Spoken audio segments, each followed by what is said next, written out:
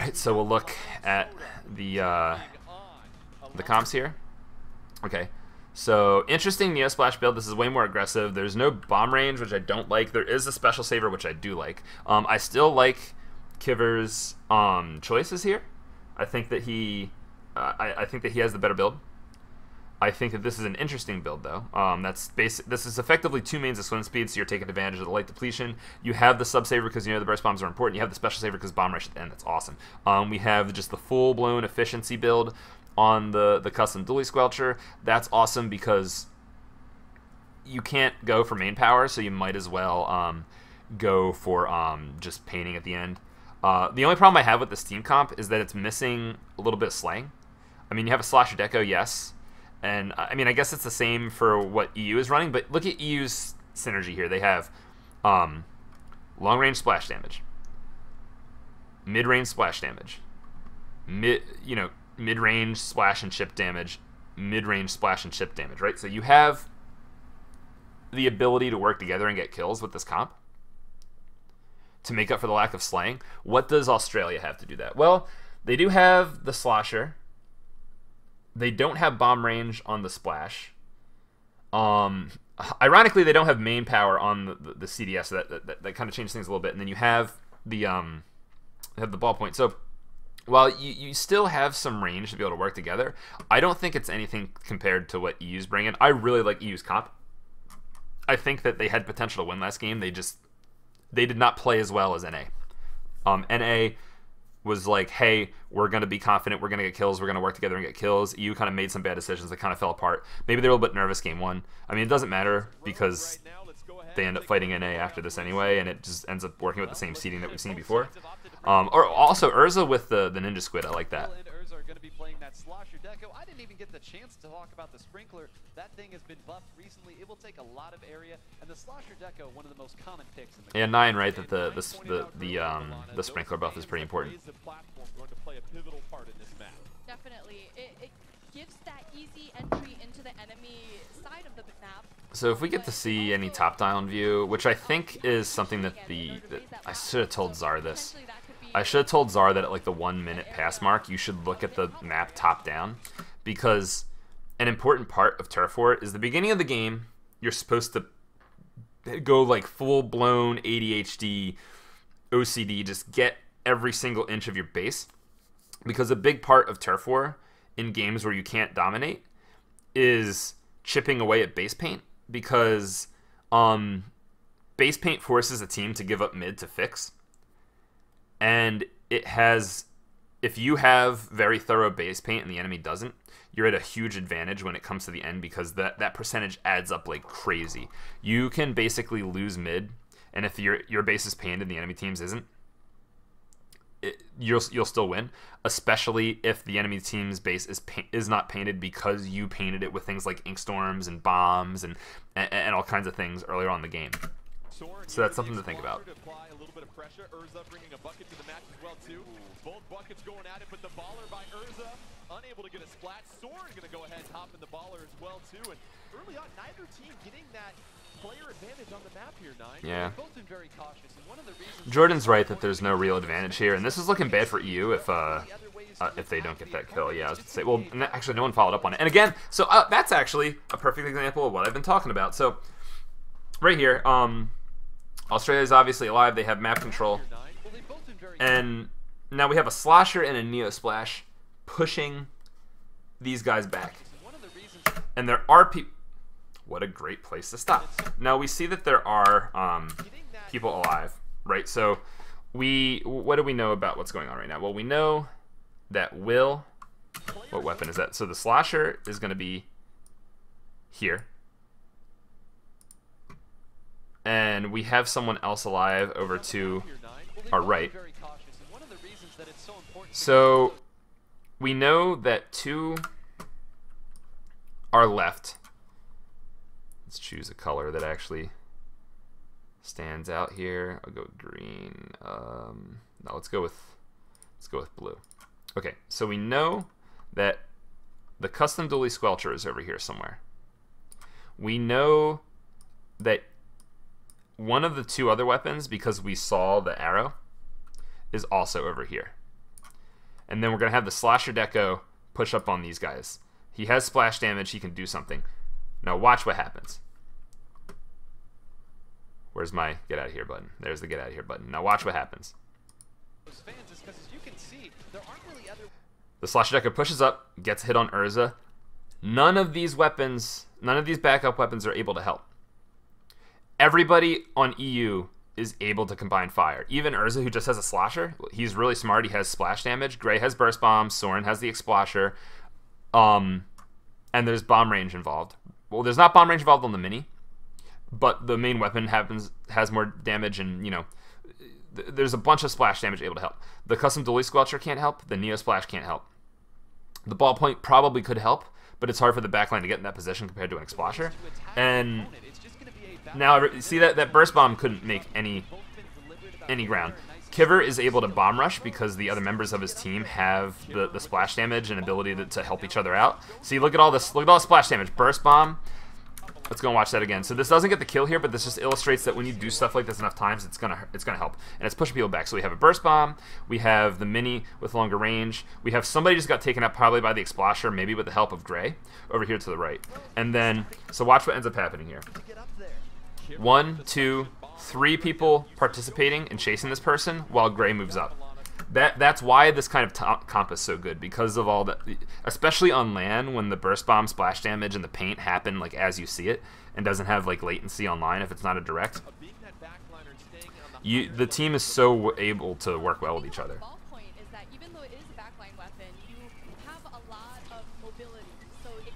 Alright, now we have Australia trying to push out of the base. We have a bomb rush going off. But again, who's taking advantage of this bomb rush? I mean, we do have Geo able to push up, and Urza does get taken out. There's an effective trade. But they're really not able to do things to punish the bomb rush.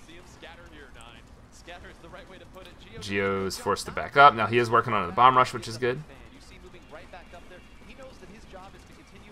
Ooh, he almost gets that pick on Soren. Alright, Soren gets this in. Gray moves up. Splash damage, and yeah, this is really hard to push back on because everybody on Alliance Rogue can help each other out. And they have splash damage to punish people who try to get out of mid. Ooh, nice. That's just an outplay. And yeah, Australia's team comp is really not able to get out of their base. They have the Bomb Rush and Inkstorm, which is good. They have the Baller, which is good, but it's like the main weapons can't compete with all the Sharky splash damage. Like, see, every single time one of these guys tries to shoot one person, like this is a great example. So let's watch what Geo tries to do here. So first off, he can't use his Bomb Rush because there's splash damage. He sees Urza over here. He tries to go after Urza, and Soren shoots at him from the left. So it's just, no matter what you do, someone else on the enemy team is able to try to stop you. And that's why this comp is so good. Now we have a member down, like, yeah, this is basically GG.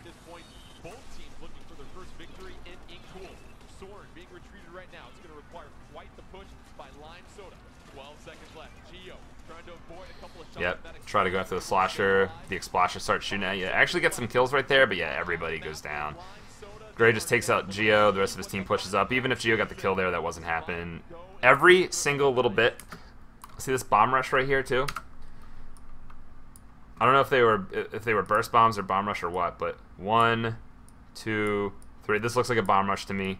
4, 5, 6. All of this kind of paint not only gives you more, but it takes away from the base paint like I was talking about, and it just basically makes it impossible. So even if like Gray had lost that fight, the fact that AR's base is this thoroughly painted at the end, you can lose mid and still win if you have Kiver running around like this. So it's just that, I mean, it was just a wipe at the end. Basically impossible to recover from. I mean, Alliance Rogue was dominating that whole game anyway. And they shut down what looked like a desperation push. You know, like a last-ditch effort push from Australia. Alright, so waiting, guys. By the way, if anyone has like a question, just let me know, because I'm watching chat the whole time. Like, I mean, obviously we're not getting that much activity out of chat right now, but I am paying attention. I do suck. So let's open this not beer and let's watch how Japan, because Japan fought Australia first. They are really just a force to be reckoned with. Also, We go Skipper Pavilion. this tells me, I have not watched any E3 yet, Frank. The beer fest I was at had like no service, and when we were in the room, when we were in like the apartment, we just played like games and watched stuff. Like we were just being social. So I accidentally moved the camera. So yeah, I haven't seen any of the gameplay, but no, the seeding of so the matches tell me that the seeding of this tournament was Japan, then EU, then NA, then Australia, right? So NA came in third seed and outperformed because Japan is obviously first seed, which means that, and then EU went up against NA and Australia, which is an easier pool for them, whereas NA has to fight Japan. So NA, but it doesn't really matter that much because NA and EU are going to fight each other anyway. But yeah, it was Custom Jet is really good on LAN. I was talking about it a little bit before. So the way burst bombs work online is if you get a direct on your screen, the direct goes through. However, paint and non-direct damage are calculated actually in two different spots. So non-direct damage is calculated on the opponent screen that's getting hit, just like any other explosive that isn't a blaster in the game. Then on top of that, paint is calculated by the host. So if you want to go for a direct, you go for when you're playing online. If you want to go for a direct, you just go for the direct. If you want to get paint, you have to throw the bomb in front of them. And if you want to get chip damage, you have to throw the bomb in front of them. But the paint and chip damage might not happen at the same time. So it makes burst bombs really inconsistent online. After all that's said and done, on LAN, that doesn't happen.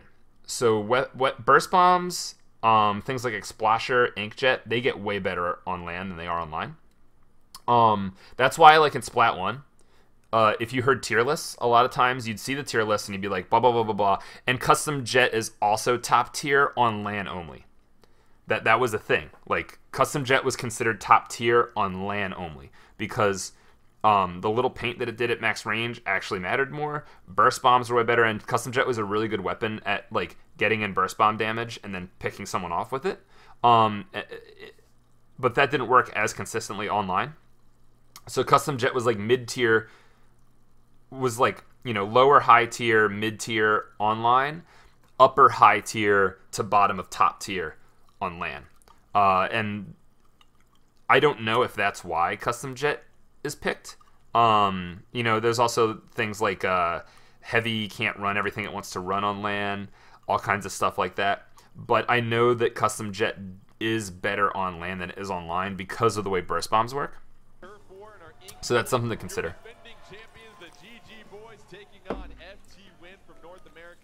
Alright, so I'm pretty sure I saw the beginning of this. I didn't see the end.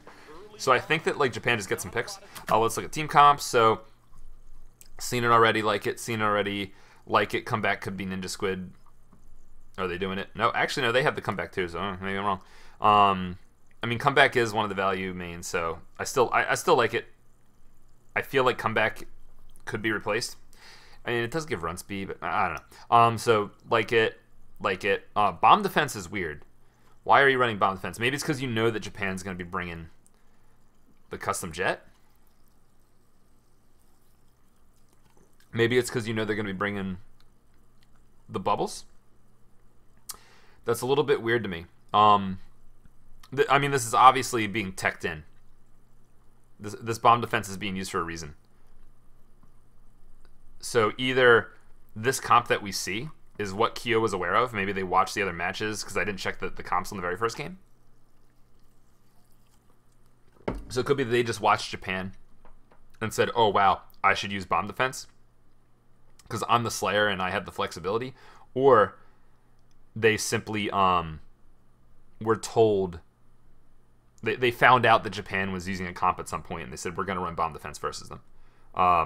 I don't know if the comp that Japan bought is the comp that they were preparing for, but just looking at it, we see a baller, we see bubbles, we see burst bombs, And we see another baller. So all of the weapons that Japan is using do get affected by bomb defense. So I think it's a, even if they were, oh god, that's a flashlight. I thought it was out of batteries. I just shot something else.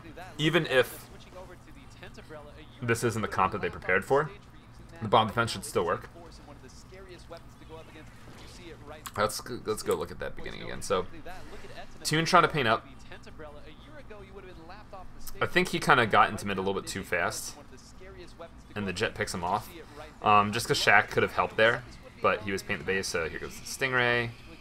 Oh, also, what was the custom jet? The custom jet was running quick jump 2 mains of bomb range. That's a good LAN jet build, I think.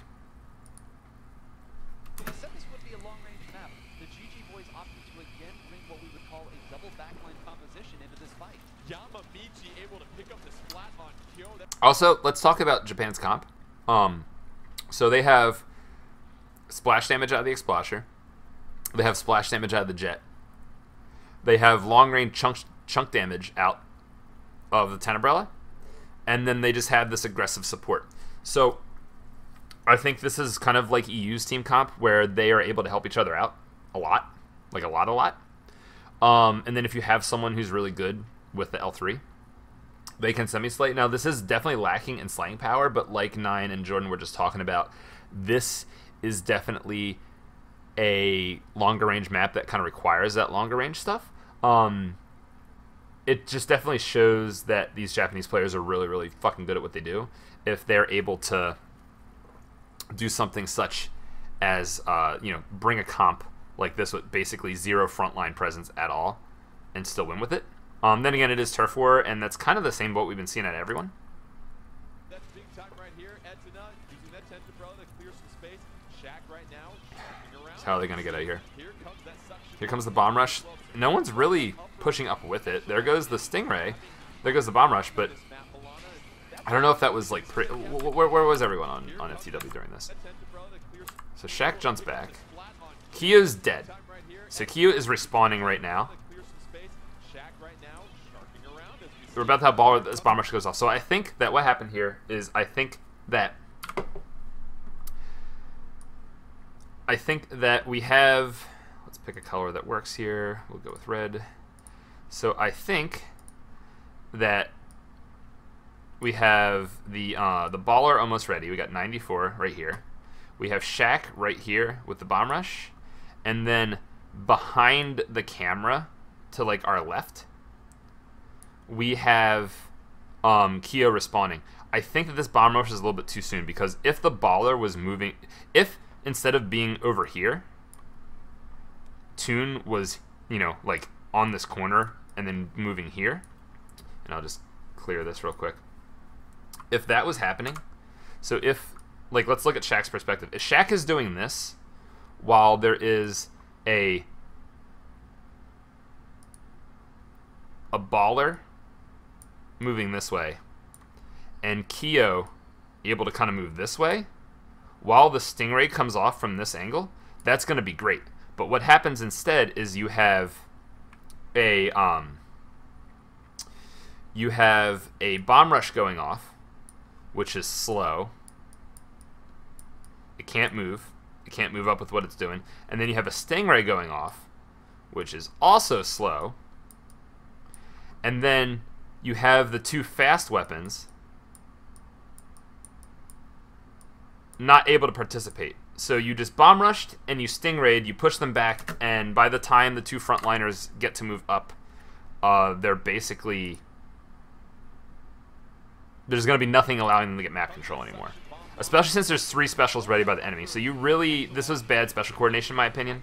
I think the bomb rush went off too early and kind of forced everything out of everyone else. But now... Look at what's happening. Toon gets taken up by the 2 counter specials. Dynamon and Taji are able to push up. So that was a bad attempt at a retake in my opinion. I think the bomb rush was popped a little bit early. I don't know. I'm not trying to blame Shaq or anything like that. It could have been anybody's call. But Kyo was not in position. Toon was almost in position. You have to... Bomb rush has to be used Yeah, right idea, bad timing. Bomb Rush has to be used in a way where other specials or other players are applying the pressure that allows for the Bomb Rush user to do its thing. Same thing with Stingray. Like, using a Bomb Rush when your team can't push up with the Bomb Rush is like using a Stingray when your team can't take advantage of the Stingray. You did that twice. I think that the Bomb Rush went off at the wrong time, and that caused the Stingray to respond by like, well, fuck it, I'm doing it, you know? And it's just the two Slayers weren't in position. Because if that Bomb Rush and that Stingray had been going off and, like, you know, kill the bubble user, you know, stop the Jet and the Explasher from being able to stand in one spot, force those ballers out early and let Shaq just hold max range bomb range and just clip one of the ballers once or twice, that would have totally allowed FTW to get in. But instead, they just get really pushed back. Now, there is one person that gets taken out. Ooh, this is a strain. Ooh, what's going to happen here? Yeah, and then you have, like, Kyo jumping. So this is... NA just looks really antsy right now. They look like they're hitting big, powerful buttons just the instant that it's even possible to. And it's just not working out for them. Like, here's a Stingray that, I don't know. Like, everything NA is doing right now just seems super nervous. Shaq is doing a good job at taking mid right now. And this could work. So, I think that, you know, you do it enough times, it's going to work.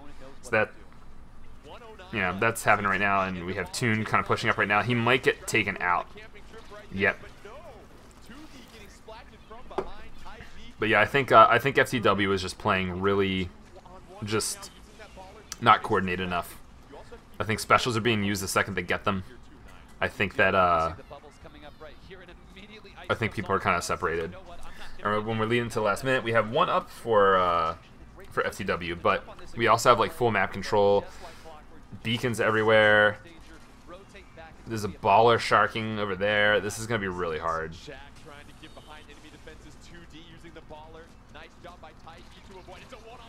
Ooh, that was not a one-on-one. That was a 2v1.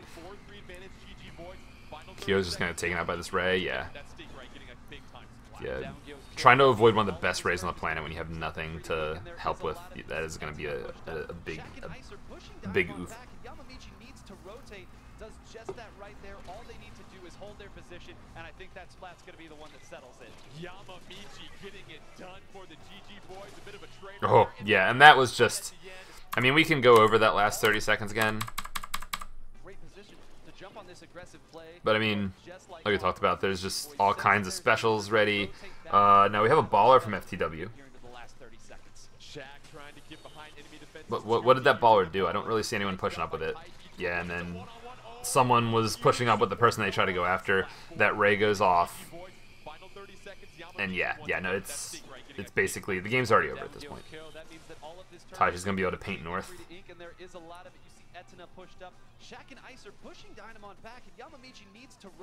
Yeah, Shaq and Ice are trying. But yeah, the snipe goes off once, and or not even the snipe, just the long range weapon gets it. This is like a trade. Yeah, it's like basically all like this little kill at the end here is just kind of circumstance. FTW basically needed to just get a quad earlier than they were able to get a quad. That was a battle that was won on the weapon select screen. You could see that the GG boys came in with an idea. We're going to put Etina up at the top. We're going to distract as many people. I disagree with 9. 9 says that this was a match lost at the weapon select screen. I do not agree at all. I think that FT1's comp was fine. I believe that Japan's comp was a risk. And FTW just didn't play well. I don't know. In my opinion, they kind of threw right there. But in the end, it probably didn't matter. In fact, I think that it's better for NA that they lost this game, because that means that they get to fight EU with actual modes after this and win the grudge match. Because imagine if NA had won. Well, I'll just let this go because we're gonna search out the next instance gameplay. Imagine if NA had won this and gone 2-0. They beat Australia. Japan beats EU probably. And then it's Japan and NA in finals anyway. Japan wins. We never get to see the grudge match between EU and NA, and there's all this unresolved shit talk. That's actually a bad timeline. the way this ends up going instead is that Japan wins. NA and EU have the crazy grudge match that goes to the final game. The shit talk gets resolved, the tournament's more hype. So I think this is better. But yeah, I disagree with 9 entirely. I do not think that was a team comp thing. I think that was just FTW playing super nervous, jumping the gun all the time, and just never really having the coordination that they needed. They are so good at that strategy because one, they have Which, from what I understand, goes away best slayers later in the tournament. So you're gonna I mean, they look beat for EU all kinds of flanks from GG. twice. They're going to be looking for ways to take out